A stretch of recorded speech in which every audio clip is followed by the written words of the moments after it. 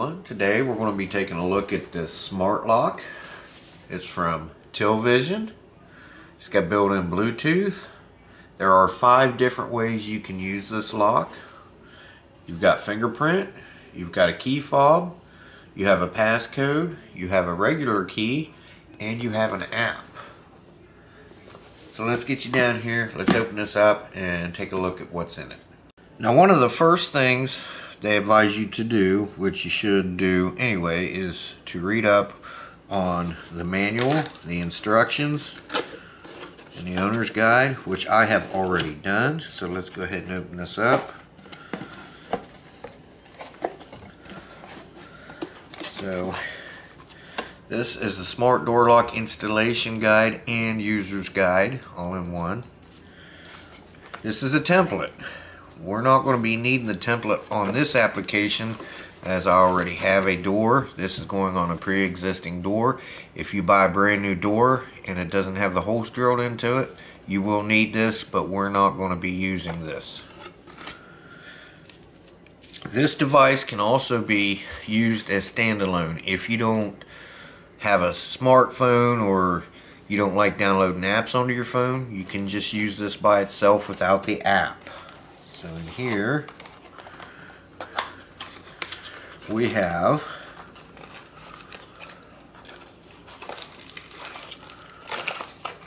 some more hardware here. We have 2 key fobs and we have 2 keys. In this one we have our strike box. A lot of locks do not come with this. We have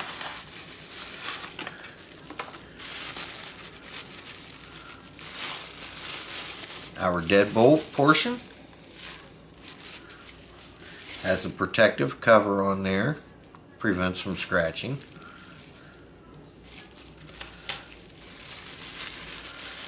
We have our strike plate and some more hardware. Now here's the unit. I'm going to go ahead and take this out.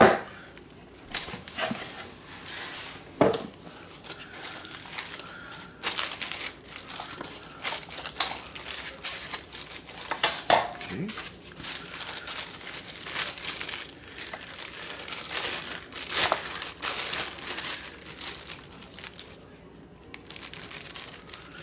It does have a nice weatherproof gasket here.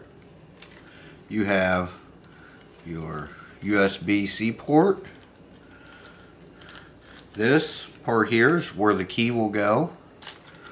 This is for your fingerprint, your thumbprint, and this will be where you type in your code. This will get plugged in to the other side here, and we'll get into that once we install this. This does take 4 AA batteries. Do not install them until this has been installed. Also, they recommend not using rechargeable batteries. So here's the other part to it. There's your lock. This is where you will install your batteries. Right there. Again, this can be used as a standalone. You do not need the app. We're going to use the app. So the first thing I need to do is uninstall my old deadbolt so we can get this one installed. So now we're going to put our strike plate in with our strike box. And that just pushes straight in there. Now we're going to put our strike plate on with the provided screws.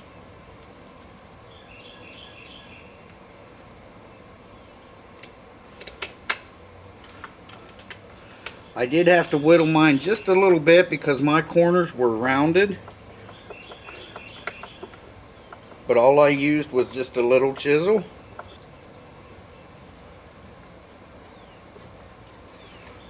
Now we're going to put our bolt in, which is adjustable. This one does not need to be adjusted.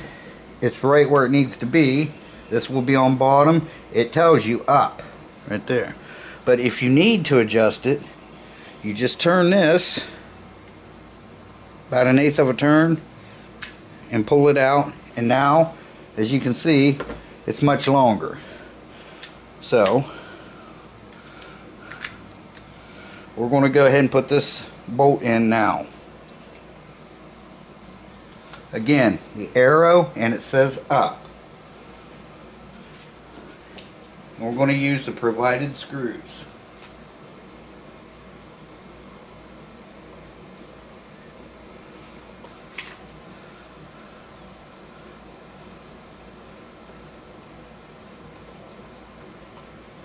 Now we're going to take our external, this is called the external plate, and we're going to, there's slices in that. We're going to screw these on to these little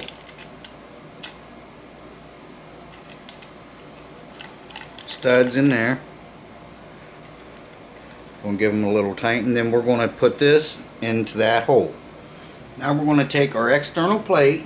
This is going to run through the bottom underneath the bolt. And we're going to line everything up. Just like that. Now we're going to take our internal plate. This wire is going to run through that square hole down at the bottom. And this is going to line up, these two holes are going to line up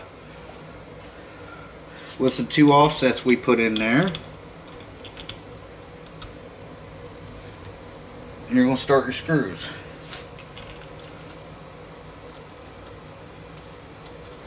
Then we're going to tighten them down. Make sure everything is straight before you do your final tightening. Now inside of the inside unit, there'll be a plug right here. It's the big rectangle plug. That is where this is going to plug into. And you're going to plug it in. There's only one way it can go. Plug it in until you hear a click and feel a click. Then we're going to push our cable up in there and line our lock mechanism up. Now we have two short screws. Once you have this up there, you take your battery compartment off, and there's a screw hole here and a screw hole there. That's where we're going to put these two short screws. They're fine thread and they are countersunk, so they will not obstruct the battery in any way.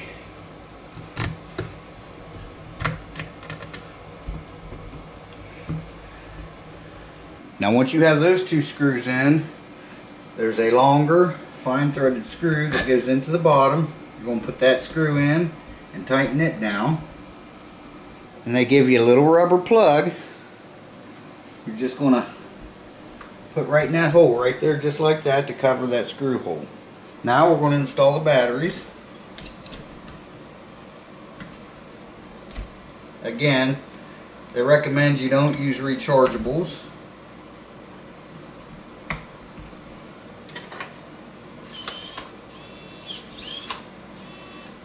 And it did its thing. And it left a chime. Inside your manual, there's a QR code you can scan, or you can search the App Store for the iOS and Google Play, which is Android. You will search for Smart Left app. So I'm going to scan this and download the app, and I'm going to set it up, and I'll show you some of the features. So one of the nice features is you can use this to lock and unlock your door, or one touch, it'll unlock and it'll lock. Now I have my app, was real easy to set up, one of the easiest apps I've ever set up, and we're locked, so we're going to unlock it, and it gives you the percentage of battery. Now let's lock it again, and it's locking. You have accessories management, you have more, there's the settings down here, remote unlock, remote voice unlock. You can change the voice code. You've got auto lock and you've got lock volume. I have the lock volume on high.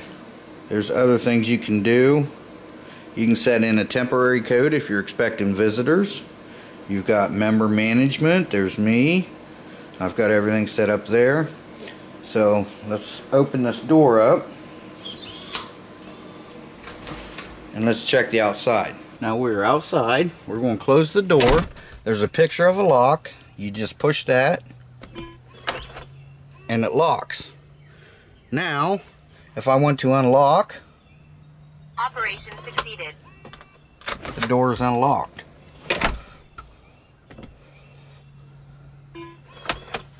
So the door is locked. So if you want to use your card, it says card right on the center of your lock pad. Just operation put your card succeeded. right below that, and it is now unlocked. Let's lock it back. The door is locked. Now to use a code, I programmed a temporary code to demonstrate. Just touch your code pad.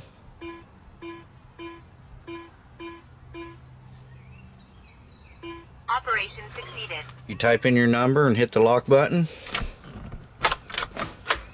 There it is. And hit the lock button again.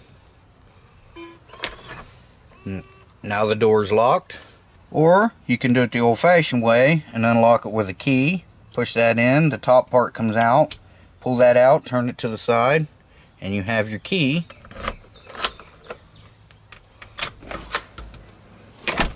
And same way to lock it. Then push that down. It doesn't even look like there's a key there. So this is a very nice product. 5 different ways to unlock your door. Easy to install, especially if you already have the holes drilled. You just want to replace the lock you already have. Very simple to do. And this was very easy to set up. There are very well identified instructions here in English.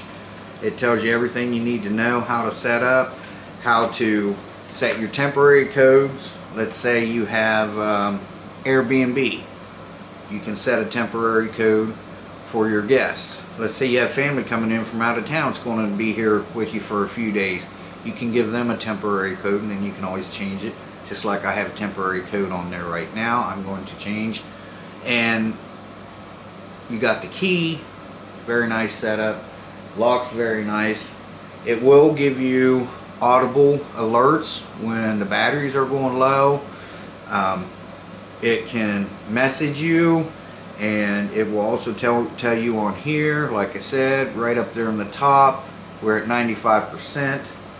If the batteries do run down, you can use your key to unlock it. So as always, the link for this product will be in the description box below. And I want to thank you for watching. I want to thank the company for sending the item to me to try out and test for them. I really appreciate it. Thanks for watching, everyone. Bye bye. Take care.